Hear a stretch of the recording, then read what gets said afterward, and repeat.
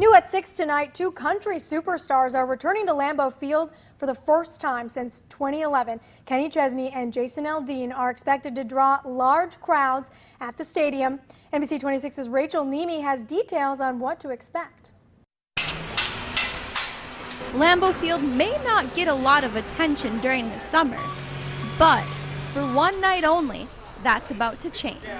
We're used to having 80,000 people here, so 50,000 people, we can manage that. Come Saturday, country fans can catch their favorite performers headlining on the big stage, or in this case, field. I think that Lambeau Field is a very popular destination as it is. Obviously, it's an iconic football stadium. It's been around forever, and everybody in the world knows Lambeau Field. Crews of 150 people have began the 4-day process of setting up the stage. It's a major production. And stadium management is ready to handle whatever comes their way. Running this the same that we're running in game day. Construction is just getting underway here at Lambeau Field for the big Kenny Chesney, Jason Aldean concert.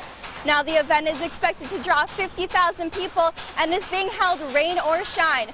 But before you pack those umbrellas, here's a few things you should know. No backpacks, no fanny packs, no umbrellas. Now concert goers should treat the event as they would a Packers game, allowing enough time to travel and to park, being ready to go when the gates open at 4 o'clock.